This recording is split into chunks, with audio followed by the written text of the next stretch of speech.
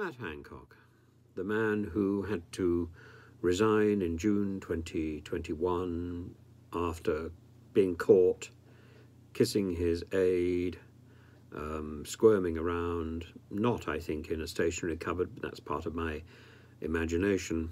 But I've tried to sanitize that and remove the more sordid details from my memory. But I'm sure those details are etched onto the memory of our nation, as is Matt Hancock's decision to endanger the lives of people in care homes and give jobs to the boys, and at the same time this backhander to Gina Collad'angelo in the stationery cupboard. I don't think Matt Hancock should be crowing at having ended up a finalist of I'm a Celebrity, sordid, squalid TV that I've watched a few minutes of it and reported and played back what I could on here, but I certainly have no intention of watching any more of this filth. And this is the one end of reality TV. This is the end of reality TV where the performer is submitted to all kinds, or submits to all kinds of humiliation for a cash prize, or indeed just simply because they're desperate for some sort of publicity and fame. Although I think it's squalid, it's the better side of reality TV, because these people almost certainly come with their own management and agents, and almost certainly have union representation should they want it. They are already in the business. The other end is where people who are unknown or for one reason or another don't have management are deprived of any form of power, are exploited, and after the show is over face a further, now under the particularly punitive rules set out by Ofcom, endorsed by Ofcom, set out by the DCMS, which followed a committee meeting which was truncated by Boris calling an election and simply didn't finish. So the only evidence which the committee took was from production company officials and four participants. Some people call them contestants of these reality shows. 4. And that's a manifestation of something which I think is not particularly fair. And it needs to be rerun. It needs further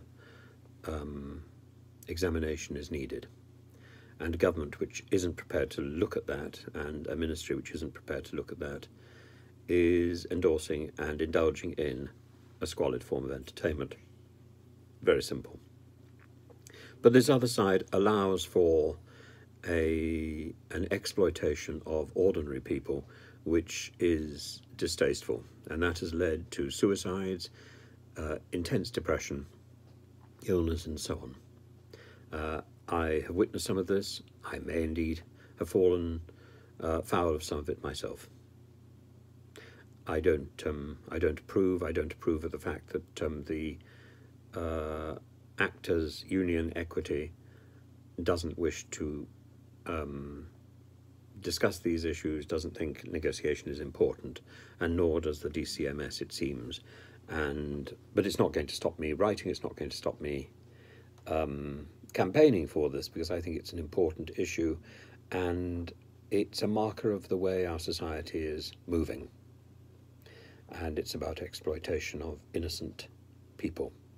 And the media is part of this game, because the media has got repeats the lie that these people are desperate for fame, that they brought it on themselves, that they knew what they were getting into, and that when fame disappears they get depressed and all manner of disasters occur. It simply isn't true. The real problem is the level of exploitation that takes place during the shows and continues afterwards, because what are these people supposed to do? They've got used to exploiting, they've got used to bullying, they've got used to pushing, and they continue doing what they're doing. A snake doesn't change its nature. And the same production teams are at work in things like I'm a Celebrity.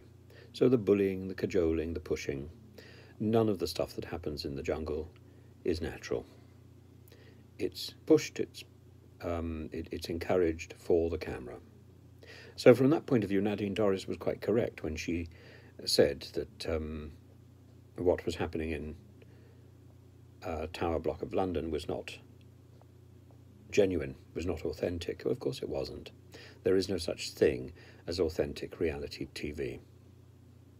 Reality TV is staged, and either the performer himself or herself is aware of that and obliges, or they are pushed by production to oblige. And they are all telling stories that they have no idea what part they play in that story. They are simply providing a role that has been written for them, and the script is something that they haven't seen. It is a way of making television, it is a way of making entertainment, but as I say, it is exploitative, and it doesn't matter whether it's the exploitation of non-professionals or professionals. It is still an exploitative form of television. With professionals, at least we know they have some sort of representation and they have some sort of protection afterwards. People who are not professionals have none. Matt Hancock, what is he? Well, I presume he has representation. And I presume he's making money out of this. In fact, we know he's making money out of this. And I hope he judges it all to be worthwhile. I certainly wouldn't vote for him. And incidentally, I think I was working in his constituency, so had I remained there, I would have had an opportunity to vote for him. But it's not something I would do.